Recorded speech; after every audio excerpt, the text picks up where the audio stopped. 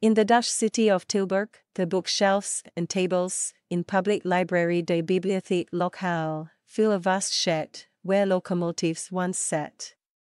Opened in 2019, the library sits in a former train depot that dates back to 1932.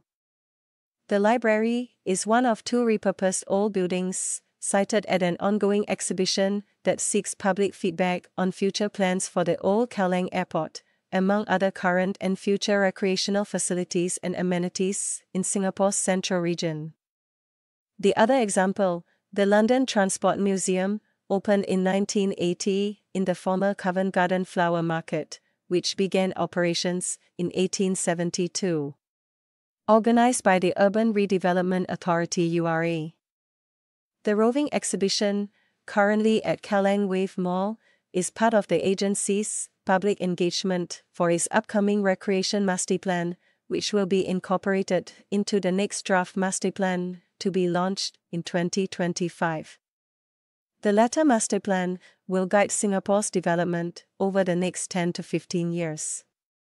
Responding to queries from the Straits Times, URA and the Singapore Land Authority SLA said that the old Kallang Airport site is envisioned to feature lifestyle and recreational offerings amid mixed uses in future. Adding that these uses will leverage the site's rich heritage as Singapore's first purpose-built civil international airport. Officially opened on June 12, 1937, the airport served Singapore from that year till 1955, when its functions were replaced by the former Paya Lebar Airport. Several buildings and structures of Kallang Airport were gazetted for conservation on December 5, 2008, including its terminal building, 2 administrative blocks and a hangar. The authorities are seeking feedback on activities the public wants to see and do on the approximately 10-hectare site, which also includes conserved gateposts and lamp posts. Ideas on how the former airport, currently undergoing refurbishment works, can be made accessible and exciting for locals and tourists are also being sought. URA and SLA said that in previous engagements with industry stakeholders, repurposing the site for lifestyle, recreational and community uses were among the key suggestions raised. The agencies added that they will build on such suggestions, as well as ideas submitted during the Recreation Master Plan exhibition, in reviewing plans for the former airport. Heritage author and blogger Jerome Lim suggested a transportation gallery could be set up on the airport site, adding that future public access is necessary for the buildings to be better appreciated and their stories told. Asked if there are concerns over whether future developments in the area might overwhelm the former airport site, Mr. Lim said, there certainly would be concerns, especially in view of the scale of development that the URA Master Plan indicates.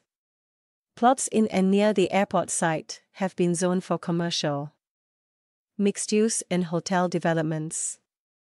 Mr. Lim said it would be especially important to retain the view of the terminal building from Nickel Highway and the Singapore Sports Hub, adding that it offers the best angle to appreciate the beauty of the terminal, which was modeled after a biplane. It was the view anyone arriving at the airport would have gotten, he said, adding that the Sports Hub was where the airport's airfield was located. He suggested that other aspects of the area's history should also be commemorated, including its possible ties to maritime trade in the 16th and 17th centuries, as well as the Happy World amusement park, later known as Gay World, from which aviation pioneer Amelia Earhart heard Chinese opera music when she landed in Kallang on June 20, 1937, 8 days after the airport was opened. It was also in Happy World Stadium that the second Thomas Cup badminton final was held in 1952, said Mr. Lim, adding that it was the first truly international sporting competition that Singapore hosted. URA is also seeking feedback on an ongoing study to assess the feasibility of extending the 10 km Southern Ridges connections westwards. referred to as the Reach to Coast Loop in the exhibition. This route could connect parks such as West Coast Park and historical sites such as Pasir Panjang Power District to Kent Ridge Park and Mount Faber. URA and the National Parks Board (NParks) said the agencies are studying the potential of extending the connectivity westwards from the southern ridges to connect to the foothills and waterfront, forming a loop with a series of attractions such as heritage sites and repurposed buildings along the way. When asked for more details on these plans, this route would include plans by NParks to connect the 13 parks in southwestern Singapore through paths and trails, to provide more nature-based recreation opportunities and enhance connectivity, they said, adding that other possibilities for the route that are suggested by the public will be assessed. URA said that Pasir Panjang Power District can potentially be planned for a mix of uses, including workspaces, residential, lifestyle and entertainment activities, given its rich industrial heritage, distinctive character and waterfront setting. The district's 2 decommissioned power station buildings are currently tenanted out for use as an events and entertainment venue and a virtual production studio. The agency added that it will consider proposals from an earlier ideas competition as it studies long-term plans for the district, adding that it is, as part of the ongoing Recreation Masterplan exhibition, seeking feedback on how we can activate the waterfront to enrich the overall experience. Also being sought are ideas for how colonial bungalows in the Mount Faber Mid-Hills area and Alexandra Park, most of which are currently tenanted out for residential use by SLA, can be repurposed for public use as part of the proposed Reach to Coast Loop. Examples of such bungalows cited at the exhibition are 6 Hyderabad Road in Alexandra Park and 11 Capel Hill, formerly known as Capel House and thought to be built in the second half of the 1800s for a senior manager of Capel Harbour. Singapore Heritage Society President Fauzi Ismail said the society hopes that the function and history of each heritage site and structure in the proposed Reach to Coast Loop will be captured and adapted to current times amid potential new uses.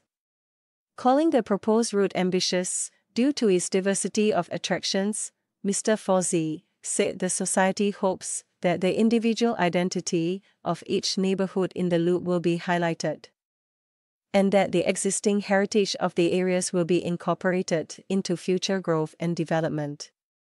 He added that these sites will make for a stimulating residential environment in the future Greater Southern Waterfront, which comprises 30 kilometers of coastline from Pasir Panjang to Marina East, as residents will have a range of activities and sites to get involved in and visit. Referring to plans for other recreational attractions in the central region, Mr. Fauzi said the society hopes that future plans for the former Tanjong Pagar railway station will be thoughtfully considered such that they hold spaces that enhance human lives, instead of being overly commercialized. He added that the unique traditions, people and culture of the southern islands and Pulau Brani can be brought forth more to honor the heritage and the communities that previously inhabited them. Showcasing the diversity and using the island spaces sensitively will make ecotourism more authentic and inviting, he said, adding that the islands should be affordable to get to and easy to access. Apart from land-based activities, the authorities also want to know what water-based activities the public are keen to engage in at Kallang River, Singapore's longest river, which spans about 10 kilometers from Lower Peirce Reservoir to Kallang Basin. One possibility might be allowing more to kayak between Kolam Air Kayak Shed, closed since 2020 during the COVID-19 pandemic, and Kallang Basin. The route is currently available only to those on guided expeditions, with safety measures in place. The public can find out more about the Recreation Masterplan and submit their ideas on URA's website.